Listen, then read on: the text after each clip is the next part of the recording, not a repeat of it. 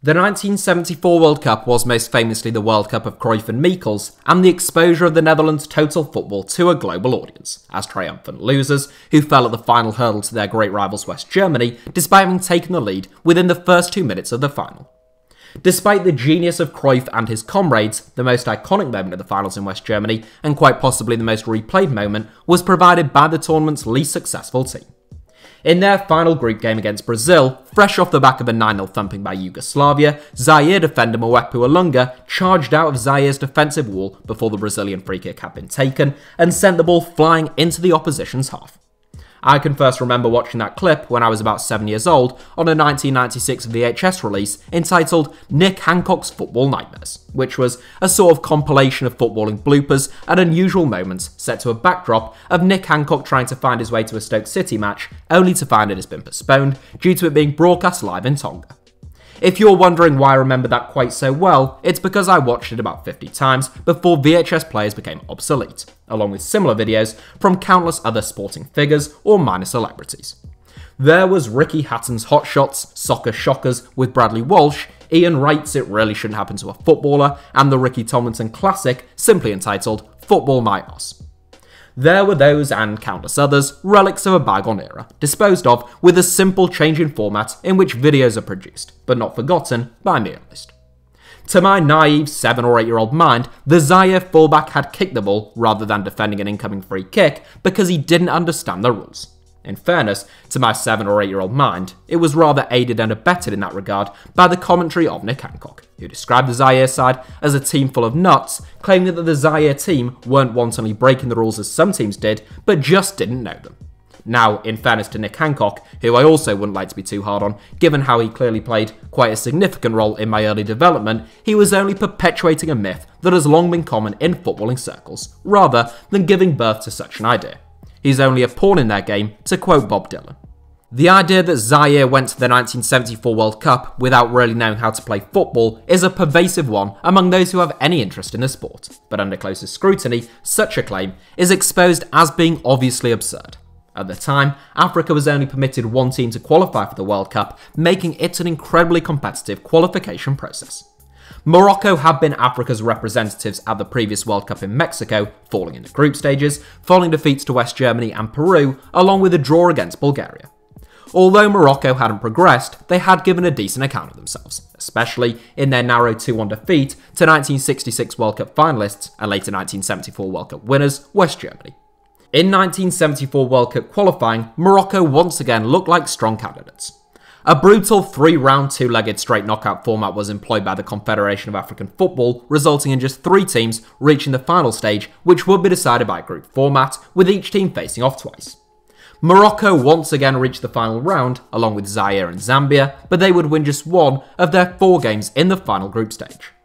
Zaire were a class apart, and clearly the best team in Africa at the time, as they won all 4 of their games, scoring 9 goals and conceding only once, including an emphatic 3-0 win against previous African World Cup representatives Morocco. If Morocco could give a decent account of themselves at the World Cup, and Zaire could waltz past Morocco a few years later, perhaps they could go into the 1974 World Cup with some confidence. The draw in January 1974 was unkind to Zaire though, pitting them against a strong Scotland side, former World Cup semi-finalist Yugoslavia, and the reigning world champions Brazil. It was a special draw in some respects for Zaire's head coach Blagoje Vidic though, a former Yugoslavia international who had won Olympic gold with Yugoslavia and had also managed Morocco at the previous World Cup. Aside from a reunion with his native nation though, Blagoje Vidic knew that he was up against it.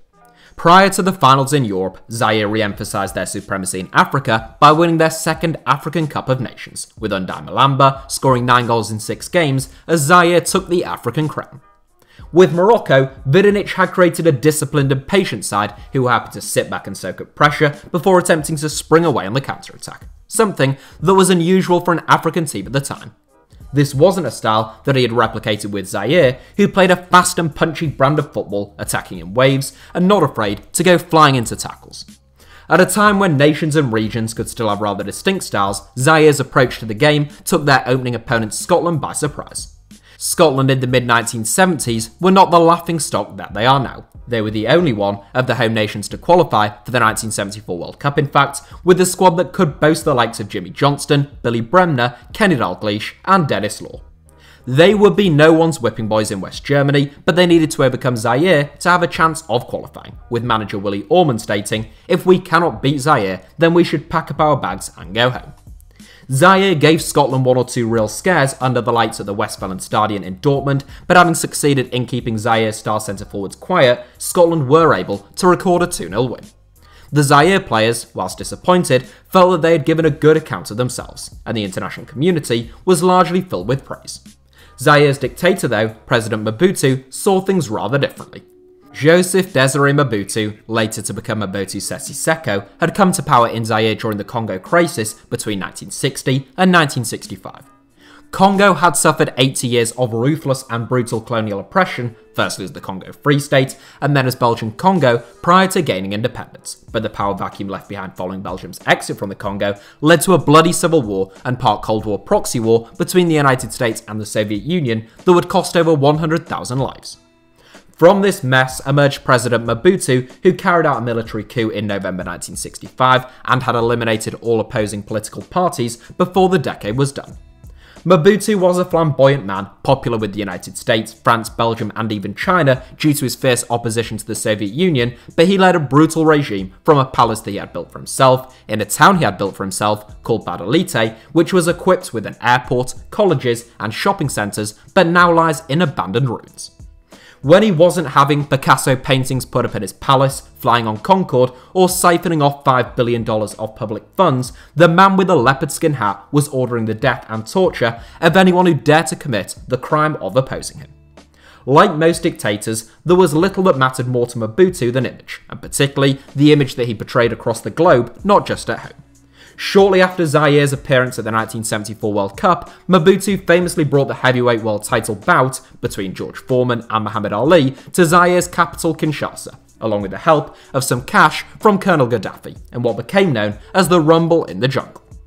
Football was another way for Mobutu to project Zaire's power and reputation across the globe, and following his nation's performances in qualifying and at the African Cup of Nations, Mobutu is said to have garnered some rather unrealistic expectations for his novice national team, who were, in spite of their fine form in Africa, still only the first nation from sub-Saharan Africa to ever reach a World Cup finals. Following qualification, Mobutu had invited Zaire's players to his palace in Badalite to shower them with gifts and praise. Zaire's national football team operated primarily on a performance-based bonus system, rather like struggling YouTubers who don't own their own channel, and the team's fine form on the continent of Africa had led to lavish gifts by the players' standards in return. Since the World Cup was, and indeed still is, the pinnacle of world football, the Zaire players had expected generous remuneration for their efforts, twinned with an understanding of the quality of the opposition they were up against. They would receive neither. A kitty had been set up for the travelling Zaire contingent to West Germany, but this didn't just include the players, but also officials and diplomats close to Mobutu. Following their first game, a respectable showing against Scotland, the Zaire players discovered that all the money had been bled dry by those officials and the non-playing contingent of Zaire's representatives in Europe. Having been away from their family for 2 months, with almost no communication and having expected the World Cup to be their biggest payday yet, Zaire's players were outraged. They flat out refused to play in Zaire's next group game against Yugoslavia before receiving threats of imprisonment upon their return home should they refuse to take to the pitch, as well as being persuaded by desperate FIFA officials who were terrified of the damage to their reputation a no-show at the tournament could cause. The Zaire players reluctantly obliged, but they might as well have remained in the dressing room. In what some of their players described as a protest performance, Zaire showed none of the desire, appetite and constant willingness to attack that had endeared them to so many across the world against Scotland, and instead just watched on as Yugoslavia scored 9 goals with none in return, equaling a joint record heaviest World Cup defeat of all time. Mobutu was incensed by the perceived national and personal humiliation suffered by Zaire's team, with the players receiving information that should they lose by more than a 3 or 5 goal margin, depending on which sources you believe, in their final group game against Brazil, they would not be allowed to return home to their families. Zaire lost the game to Brazil 3-0 in Gelsenkirchen as an incensed squad of players were comfortably beaten, but at least ensured a safe passage home. It was during that game that Brazil won a free kick on the edge of Zaire's box, with some of the finest set-piece specialists in world football at that time lining up to take it. Mwepu Ilunga, a right-back who had been one of the most vocal members of the Zaire squad, decided in that moment to run out from a crowded Zaire defensive wall and strike the ball with all the anger and venom that had been harboured within the Zaire camp. Ilunga later claimed that he had been goaded by the Brazilian players, but also that he wanted to get sent off as one final act of defiance before Zaire was sent packing from a tournament that should have been a landmark moment for a team from sub-Saharan Africa. For years, and in actual fact to this day, the common perception outside of Africa has been that Ilunga didn't know the rules. Somehow, a man who played for one of the biggest clubs in Zaire, won an African Cup of Nations and won 21 caps for the best team in the continent, suddenly thought that a player from the team who concedes a free kick has to form a wall, stand back, and then just run out and randomly smash the ball into row Z.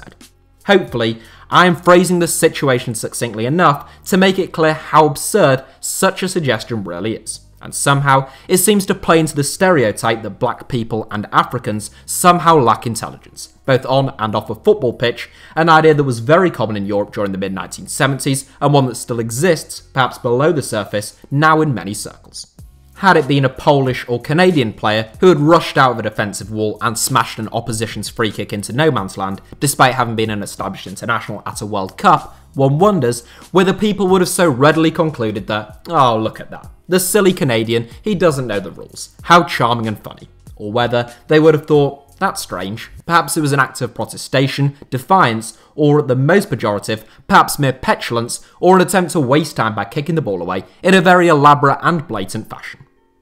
President Mobutu was overthrown in the First Congo War in 1997 and exiled to Morocco, where he died later that year. He was replaced by Laurent Desire Kabila, but a year later, the Second Congo War began, which would become the bloodiest known conflict in both African and modern worldwide history, claiming an estimated 3.6 million lives, but possibly as many as 6 million, primarily through disease and starvation.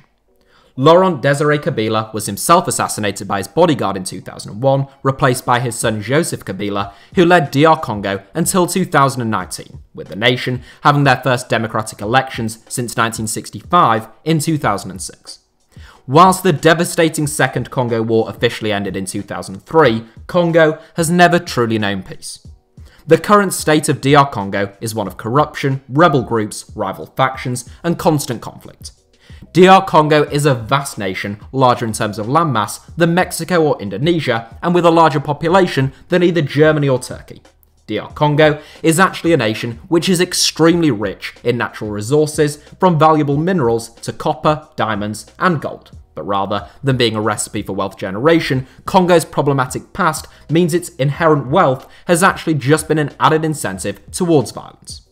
According to most indices, DR Congo ranks among the 10 richest countries on Earth in terms of natural resources, alongside the likes of Russia and the United States. However, in terms of gross domestic product per capita, which is commonly used to rank the actual wealth of nations, DR Congo ranks as the third poorest nation on Earth in terms of those for whom there is reliable data, poorer than the likes of Rwanda and Haiti.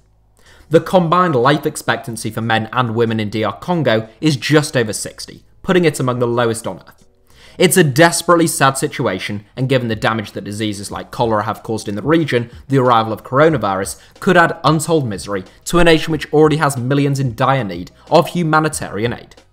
Mwepu Ilunga, the fullback who famously booted that free kick against Brazil, died in May 2015 following a long battle with illness at the age of 65.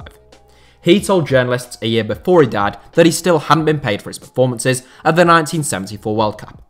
Whilst the Zaire team of 74 are viewed as a laughingstock by outsiders, with warped understandings of what happened to them at that World Cup, in truth, they were trailblazers.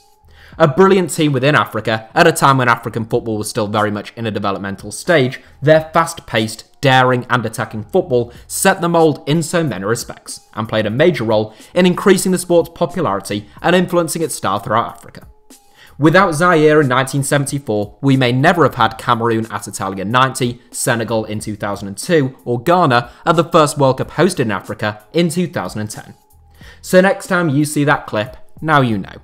A huge thank you to you all for watching. Give the video a like if you enjoyed it, feel free to share your thoughts in the comments and subscribe to HITC Sevens, and if you're fortunate enough to be able to, why not donate to a charity like Save the Children to provide humanitarian relief in countries like DR Congo, Yemen and Syria, where many people are suffering from disease, destitution and oftentimes death on a scale most of us thankfully will never have to experience. Thanks again for watching, and if you'd like to watch another mini documentary relating to the 1974 World Cup, feel free to click on the thumbnail on the bottom right hand side of your screen now.